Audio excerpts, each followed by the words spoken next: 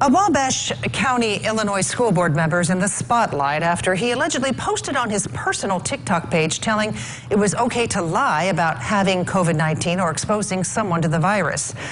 In the video, board member Ryan Peter suggesting the lie to apparently keep schools open and children out of quarantine. Eyewitness News' Jill Wilderman has more from Mount Carmel, Illinois. We talked to parents about their concern for the school board member posting those TikTok videos.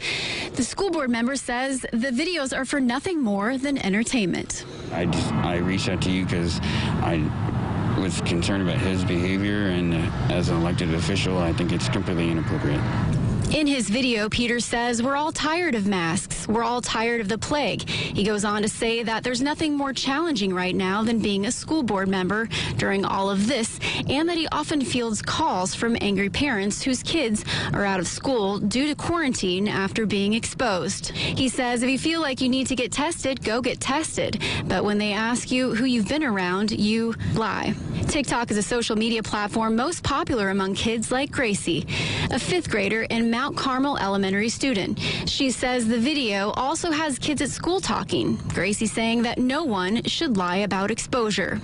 Like if you're around someone, you could expose someone that you really care about, and then they could like get it, and you don't want to like lose them or something. So.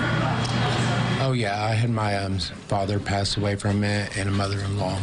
A close family friend. Their son was exposed to COVID, but they did not get the phone call until 4 to 5 days after they were exposed. So within those 4 to 5 days, this family had gone many places. Now, their child did not get sick, did not have any symptoms, which is a blessing. But what could have happened? After receiving feedback from concerned parents about the message, Ryan Peter released his own statement saying his TikTok videos do not in any manner reflect the sentiment or thoughts of the school board. The Wabash County School Board was made aware of the video and say that all of their school board members categorically reject the statements and views made by this member and remain committed to the health and well-being of all students, faculty, staff, and the entire Wabash County community. As of yesterday, Wabash County has 1,156 cases. In Mount Carmel, Illinois, Jill Wilderman, Eyewitness News.